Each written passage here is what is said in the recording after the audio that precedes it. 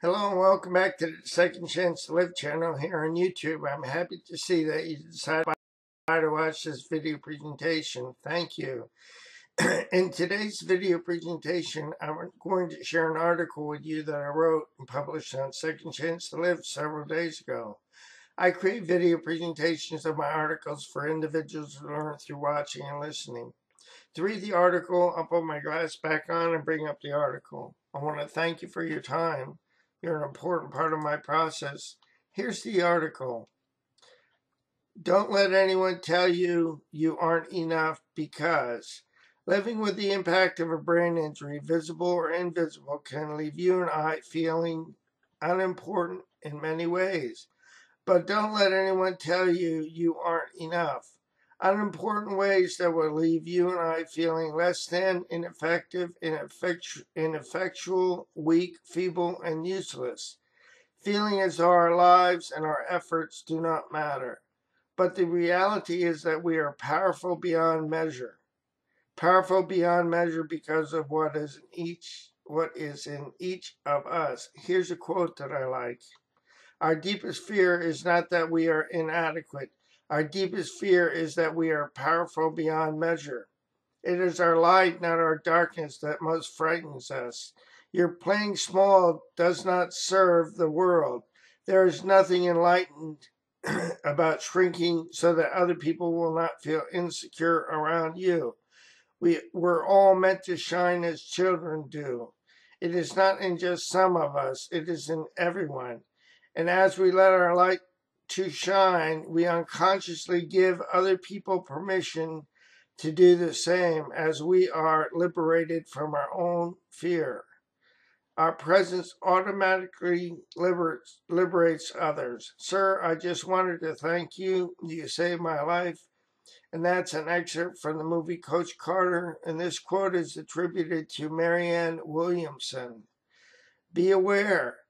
We may have individuals in our lives who reinforce the feelings that we have about ourselves of being less than, ineffective, weak, feeble, useless, worthless, and futile.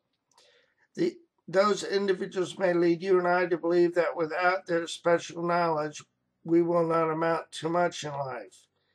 We may also have individuals in our lives who, although we have achieved far beyond all reasonable expectations, despite obstacles and adversity, may still minimize, marginalize, discount, and dismiss who we are and what we have to contribute. Here's another quote that I like. Your time is limited, so do not waste it living someone else's life. Don't be trapped by dogma, which is living with the results of other people's thinking. Do not let the noise of other people's opinions drown out your own inner voice. And most important, have the courage to follow your own heart and intuition. They somehow already know what you truly want to become.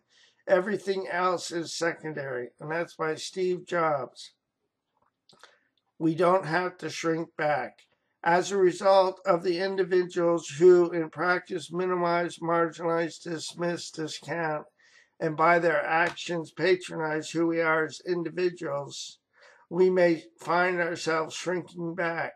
We may find ourselves being lulled into believing that our voice and who we are as individuals really does not matter. We may have people in our lives who communicate to us overtly or covertly that their opinions, not ours, matter. As a result, we may find ourselves discouraged from listening to our own inner voice, our intuition, and our heart. As a result, we may have since paid little attention to our inner voice.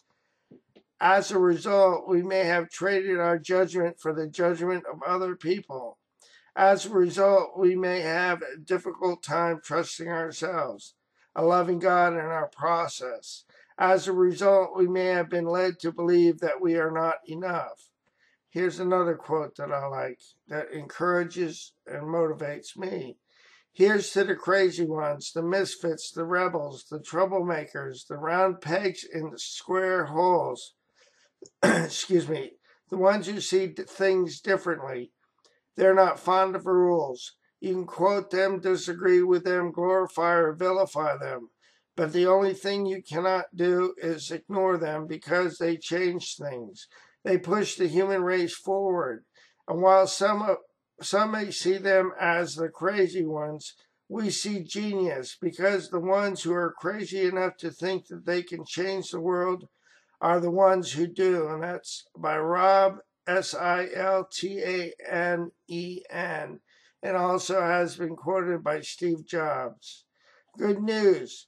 Well, I have good news for you. We could trade the truth for a lie, or we could trade a lie for the truth. We are enough. Our inner voice, intuition, and heart do matter. Our inner voice, intuition, and heart will guide us. We can trust ourselves and how we feel led over the opinions of other people. We can trust the process through what is being revealed to us. And we can trust the loving God to lead and guide us each day. We don't have to figure this stuff out on our own. We can ask for help and then follow our inner voice, our heart, and our intuition. We can replace our judgment for the judgment of other people. A loving God will guide us along our journey. And as we are led, we can trust that our light will shine in the darkness, that our presence will liberate other people, and that our being, by being who we are, not who other people may want us to believe about ourselves, will give people the courage to carry on with their lives. Through our example, they will in turn let their light shine in the darkness. Through our example, they will in turn liberate others.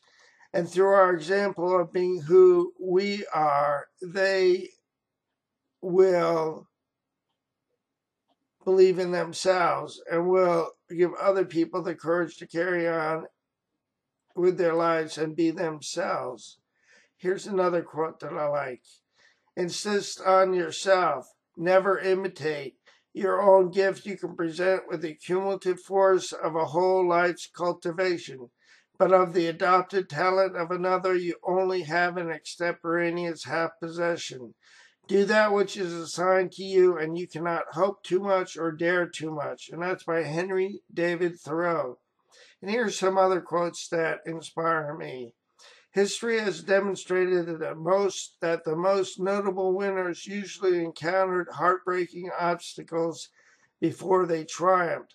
They won because they refused to become discouraged by their defeats. And that's by B.C. Forbes. Another quote, regardless of your lot in life, you can build something beautiful on it. That's by Zig Ziglar.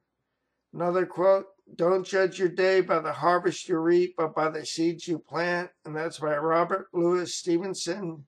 Another quote, do what you can with what you have where you are. And that's by Theodore Roosevelt.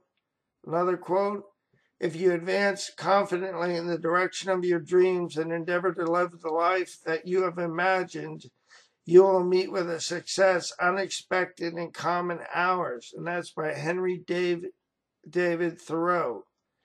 Absorb what is useless, reject what is useless, and ask specifically your own. Bruce Lee. I will prepare, and someday my chance will come. And that's by Abraham Lincoln. Another quote. What you get by achieving your goals is not as important as what you become by achieving your goals. And that's by Zig Ziglar. Another quote, decision is the spark that ignites action. Until a decision is made, nothing happens. And that's by Wilfred A. Peterson. Another quote, our circumstances are not meant to keep us down, but they are meant to build us up. And that's by myself, Craig J. Phillips, MRCBA. And then another quote by Zig Ziglar, sometimes adversity is what you need to face in order to become successful. And one last quote, in my experience, I have found that adversity is what has made me successful because I refuse to give up because of adversity. And again, that's by myself, Craig J. Phillips, MRCBA. This is the end of the video presentation of the article. Don't give up on yourself, because more will be revealed with time. The pieces of the puzzle will come together in the correct order and at the right time. I'll say so long for now. Have a great day, and God bless both you and your family. Bye now.